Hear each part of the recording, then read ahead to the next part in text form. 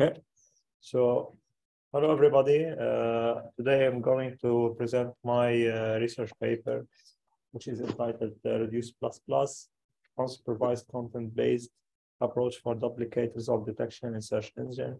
And this presentation and research paper has been prepared in collaboration between the Lebanese University and the University of Applied Sciences of Western Switzerland. The presentation or the agenda presentation will be as follows. First of all, we're going to start by the introduction, and then we'll mention some related work in this field. And after that, we will discuss in details our methodology that we have expressed in this research paper. And then we will illustrate the experiments and results. And finally, we will show the conclusion, and we will discuss some future works and potential solutions for future works.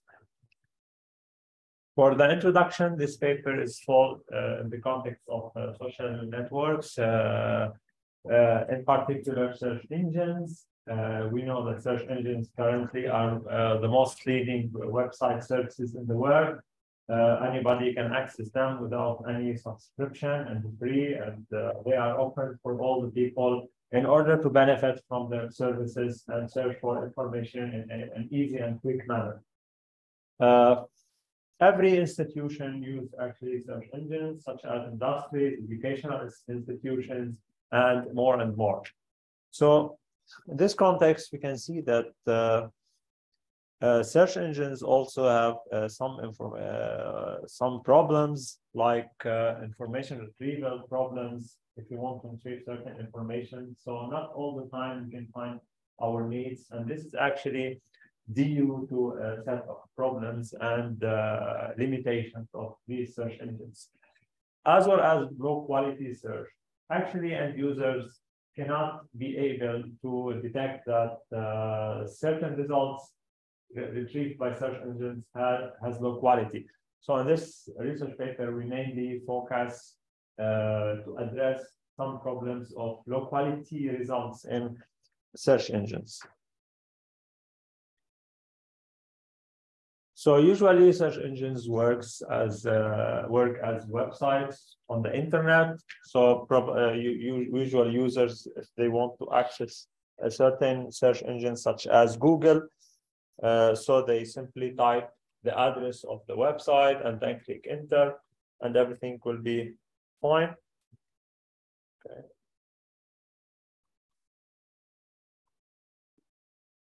Okay. So this is usually the process. The process of search is usually composed of two steps: just typing the query and then clicking enter, and finally you will get the results back. One of the popular search engines currently in the world are on top of them is Google, and in addition to another services that provide search service in the world, but usually you know that Google is the most popular one. Okay. So once the user enters the query, he will get a set of results, and these results are a set of web pages, and each web page contains a content, which is composed like the website structure, the textual content, the links, images, videos, and so on. In this context, we can see here our motivation derived from this diagram. So usually when we type a query and search for a particular information, we'll get results that contain redundant information. So like plagiarism or copy-paste data inside each website. So in this thesis, mainly this paper, sorry, we are going to address this problem. So very similar pages must be grouped to each other's and must not be separated or treated individually. This problem is referred as to website duplication or web page duplication. So the data inside each web page is duplicated in other web pages. And this is actually a critical issue in search engines that affect the quality of the retrieved results and consequently the overall quality of the entire search engine service.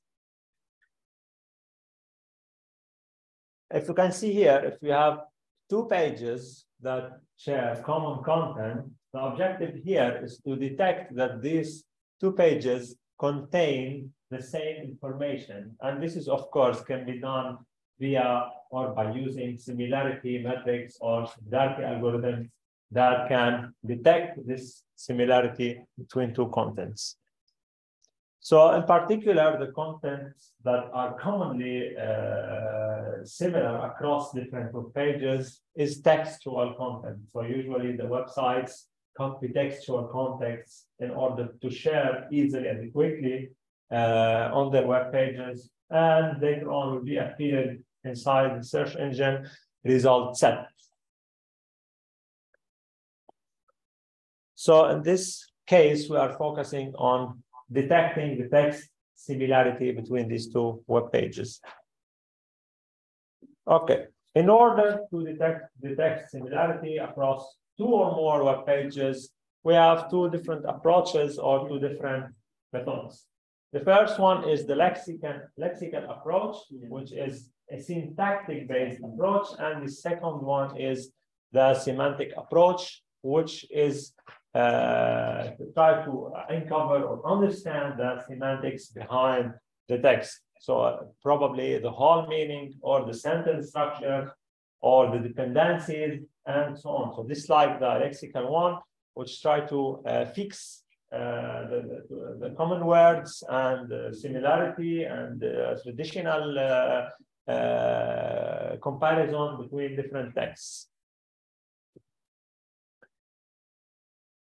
So in order to solve or address the problem of redundant content across web pages efficiently and accurately, we divide the page into different structures. So the first one, if we can see the title, first of all, because as we know that every web page has a title, and none of the web pages that exist on the internet is without a title. The second one is the banner, or usually like the logo or the menu, which appears on the top of each web page. And third one is the links. As you know, that every web page contains set of links, probably appear at like the panels or the footer or the header, etc. And finally, certain navigations. So from this background, you can start inspire something that can be helpful in order to find a certain solution for redundancy in web pages. So here we go. So we divide the page in, actually we divide all the pages into a unified common structure that's presented here in the right side diagram. So we have mainly the website title of each web page, and we have the page title, and probably we can find some subtitles inside each web page, texts, and like the body, which is labeled as text3. And finally, we have the links of each web page that appear at the footer usually. The proposed solution is named Reduce++, which stands for Result Duplication Detection in Search Engines. So this approach is mainly composed of threefold contributions. The first one is multiple text representation. So we are able to represent multiple texts and handle them at the same time. The second one is content-based similarity computation. So we find a similarity based on the content. So if we have an image, we leverage like an image similarity algorithm. If we have text, we leverage the corresponding or the compatible text similarity metric, and so on. So it depends on the content.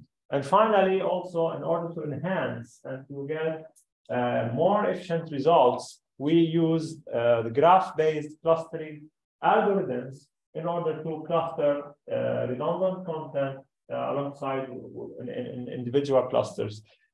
So these are the main contributions. If you want to check the related work in this context, I will not mention them into details because they are written inside the paper. We have text similarity. There are a lot of papers that work on text similarity. The second one is graph similarity, because you know that in our work we are using graph similarity. The third and fourth one is text to graph, and these are all. Okay. But actually, in all this related work, there are a lot of limitations, drawbacks, and challenges that have not been addressed or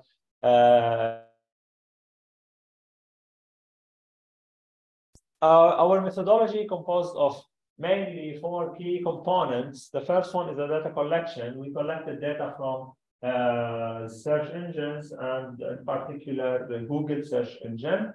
But of course, later on we can collect data from other search engines. The second component is feature engineering, because as you know, in feature engineering, we have to extract certain features in order to perform the clustering or the classification. The third one is the similarity computation, which is the core component of our approach, which finds the similarity across different contexts inside different web pages. And the final one is the clustering. So once we are done with steps 1, 2, and 3, we want to make different clusters or generate different clusters that contain in each cluster we have a set of similar web pages. So let's start them one by one.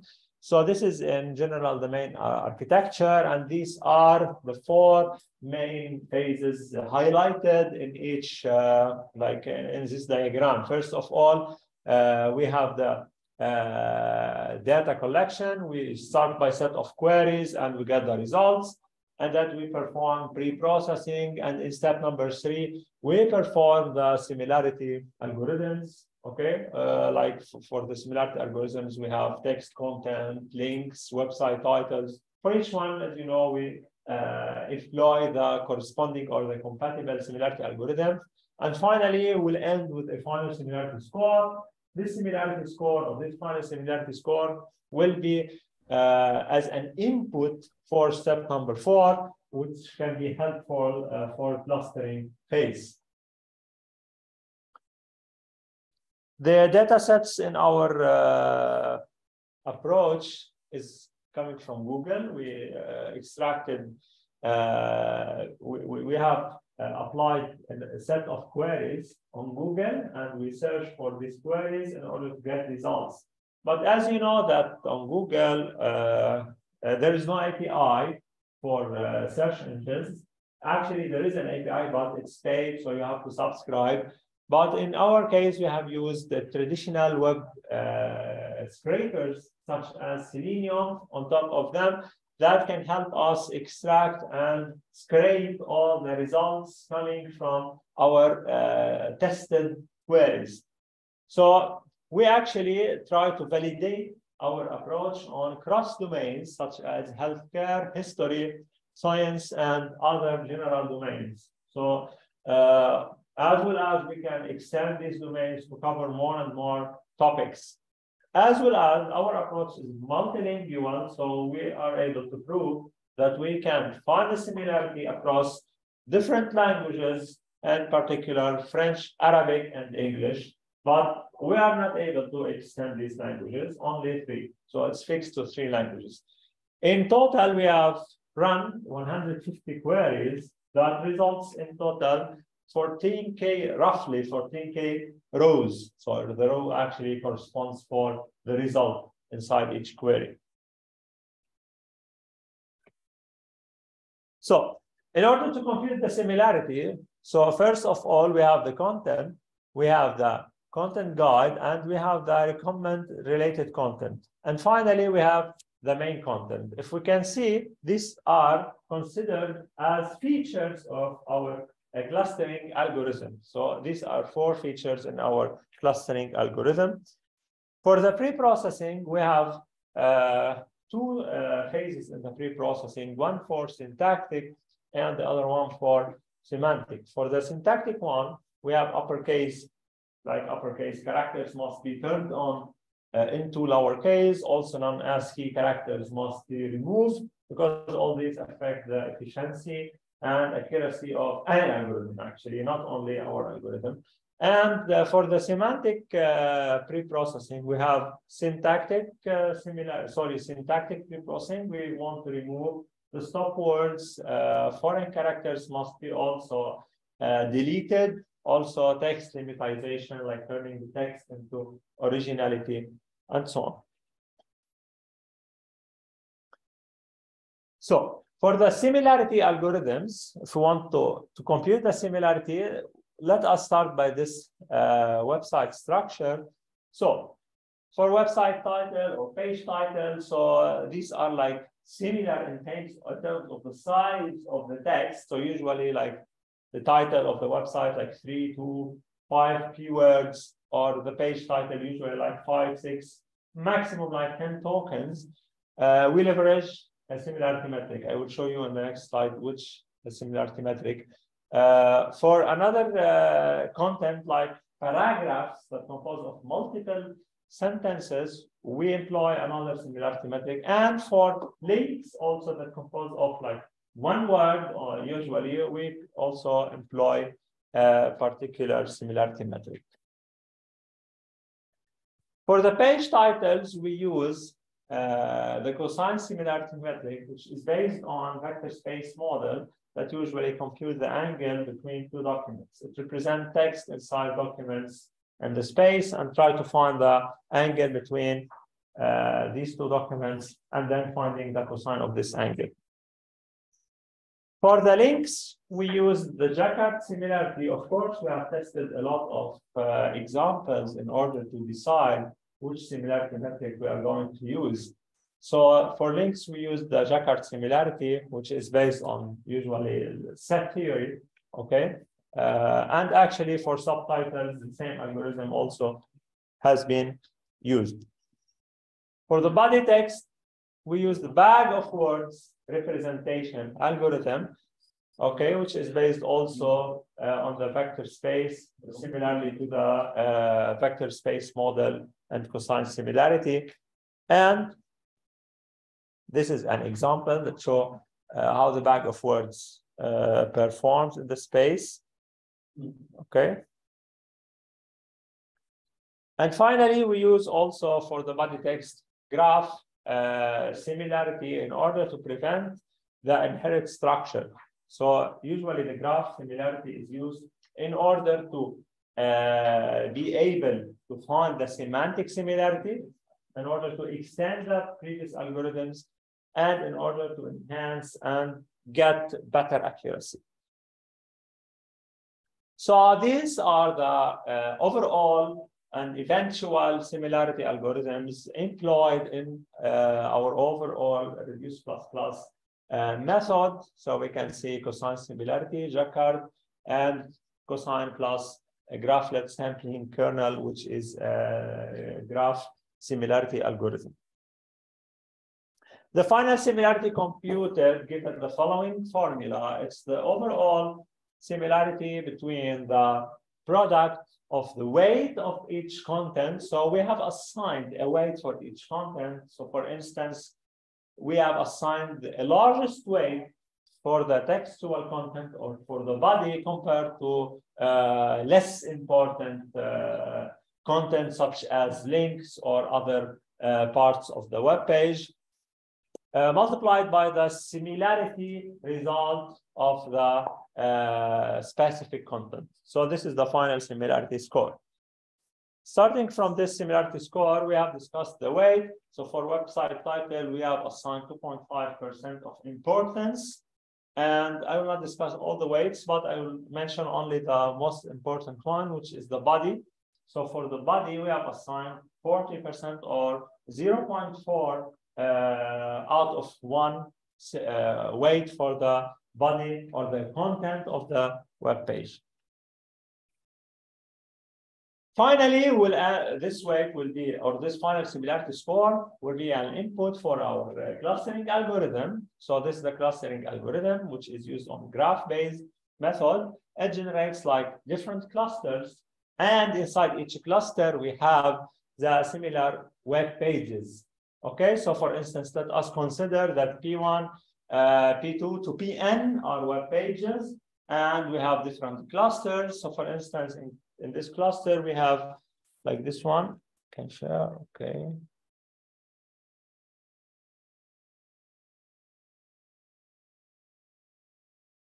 Okay, this cluster contains 3 web pages. Why? Because these 3 web pages, given the formula in the previous slide, tells us that these 3 web pages have similar content and so on. We have, for this reason, we have to group them inside one cluster. For individual pages for each cluster, so in case of P6 and P9, so P6 and P9 are unique pages that does not share common content or similar content with different or other web pages from the results from a query.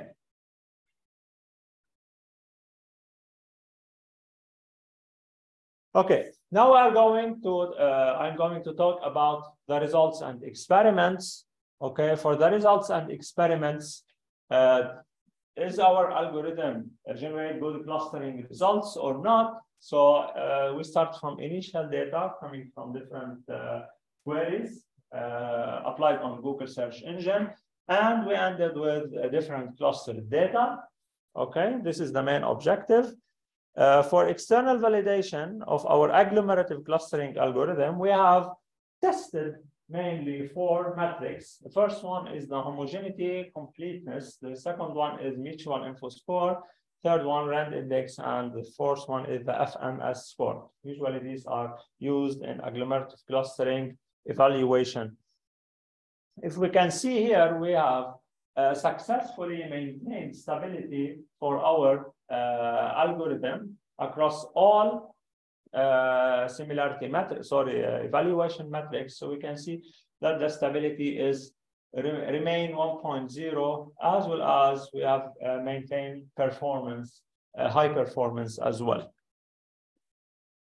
For the internal validation, we have tested mainly 3 evaluation metrics: the silhouette coefficient, the Calinski score, and the DBS score. We can see here if we cut the graph at 0.70 or 0.65, we can get like 0.12 score value for the green line, 0.15 and 0.25 score for the red line. So also we have generated high and good scores in comparison with these internal validation metrics. So in total, the score is 0.67.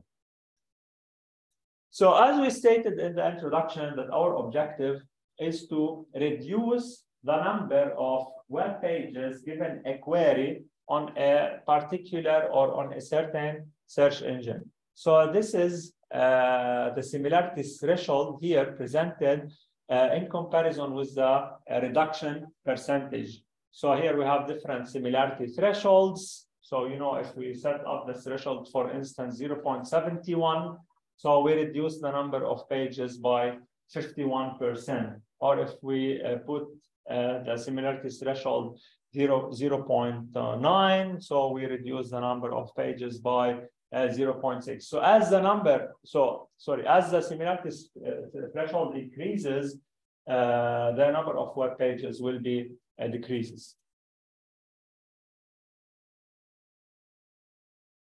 So these are like the thresholds that have been chosen in our algorithm.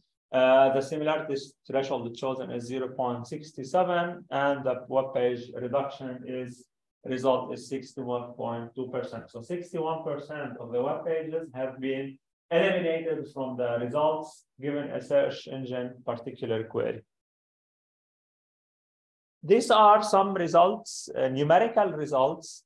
So we can see here quantitative analysis for different queries. So let us take, for instance, symptoms of depression. This query is run on Google in English language. We can see that before applying our reduced plus algorithm, there are 96 web pages as a result. Okay, of course, we get millions of results, but we only addressed the first 96 web pages.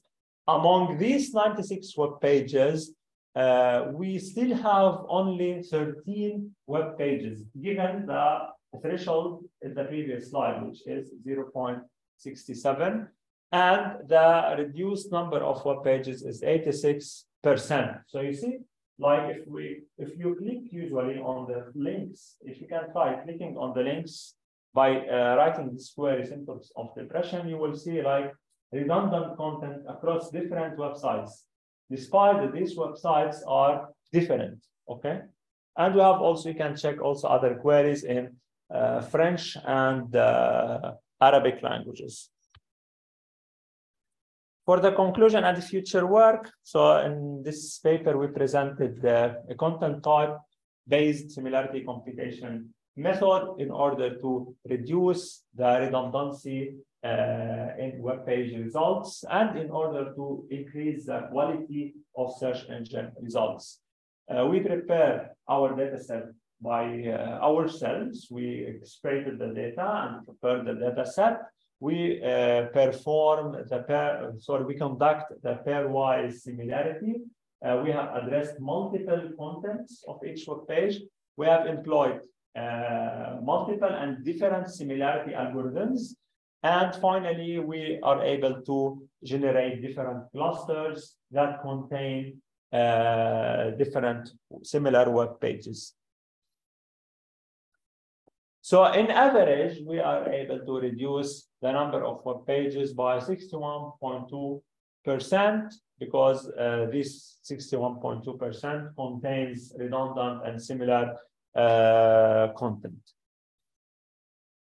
The main implications of this method, reduce plus, actually can be helpful or beneficial for science domains, for practice as well. For science, we can reduce the redundancy, okay? And for practice, we can generate high quality search results in Google and in other search engines. Despite all the mentioned achievements, we still have a number of limitations. We did not test our method on other search engines. We don't know, we cannot uncover that other search engines also suffer from redundancy problems, unlike the one in Google. But I think that, yes, other search engines also, they suffer from the same problem. Multimedia content was not addressed in this paper, like images, videos, photos as well. Because actually these contents are quite important and they can tell us that web pages also are similar. So our main focus was on the textual content. And finally, advanced weighting methods have not been used. We have just assigned random weights or like factual weights. We did not perform or utilize any algorithm that can tell us the accurate weights. So this is actually, if we can apply in the future, like weighting algorithms, we can adjust the weight scores and the results also eventually will be changed as well. So thank you for listening for the presentation. And if you have any questions,